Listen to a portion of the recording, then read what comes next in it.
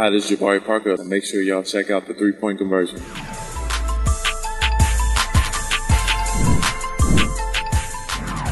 Hope you're doing well. How beneficial, I know you guys got a practice day in yesterday. How beneficial was it to have a day just kind of physically, mentally, maybe even emotionally recharge after this long road trip? And how does that kind of set you up for the finale tonight in Houston?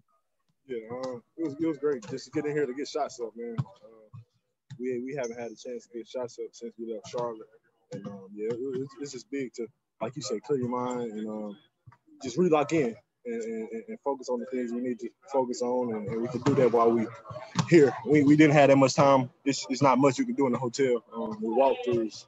So yeah, it's great to get shots up.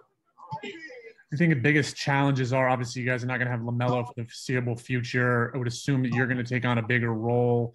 Kind of when some of that you've done earlier in the year, what was kind of the biggest, I guess, adjustment you guys will need to make and kind of feeling things out these first few games without him? Pace. We got to pick our pace stuff, man. With him, he pushed the pace a lot, extremely well too. So we just got to pick that back up, man. I think we got enough pieces to finish what we started. And hopefully he'll be back while we playing going forward. Hopefully we'll do what we're supposed to do and get him back by playoff time. So we just got to pick the pace up. Thank you. Danny Thompson. Malik, Danny Thompson with the three-point conversion. Early part of last month into the first part of March, your scoring had went up when your minutes had went up. Over the last couple of games, it seemed like it's been up and down. What's the most important thing to get yourself going that you might need to see now that you're kind of back into that six-man role that you had about 3 weeks ago? Oh, yeah.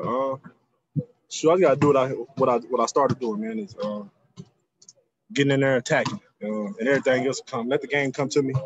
I think last game I was rushing a little bit. I was playing 14, 15 minutes for a couple games. For that stretch, it was a little weird for me trying to figure it out. But now Melo got hurt. I think I'm gonna have my minutes back. So yeah, I just gotta continue to attack, man, and just drive and kick for others too, man. That's what Melo was doing. And I think I do that well, too, as well. So I got to add a little bit more to that. Raphael. Hey, this is Raphael from the three-point conversion. Hope all is well. Just want to ask, because you all have been on the road, especially with this year, with the restrictions, is it harder to games, or is it easier the fact that you don't have that many, distractions or anything, that you got to be stuck in the hotel? Can you say that first part again? Is it harder to play on the road now, the fact that because of the restrictions and what you all have to deal with? Yes and no, man. Yes and no. Because we still playing basketball at the end of the day. And most of us been doing this our whole life. So not having fans, not being able to go somewhere. I mean, yes, it's kind of down, but I mean, we know what we're here to do, and that's to play basketball and win basketball games. So we really can't look at that because we'll take our eyes off the big picture, and that's the playoffs. So. And I ask that because, I guess in the past on the road, because you all were able to gel as teammates to go out or whatever you all did, but now because of restrictions, it's not that bonding time like it was in the years past. Yeah, for sure. We still get our little time to walk around and do things like that as teammates. We still can go in each other's room, man. So that's nothing we haven't been doing.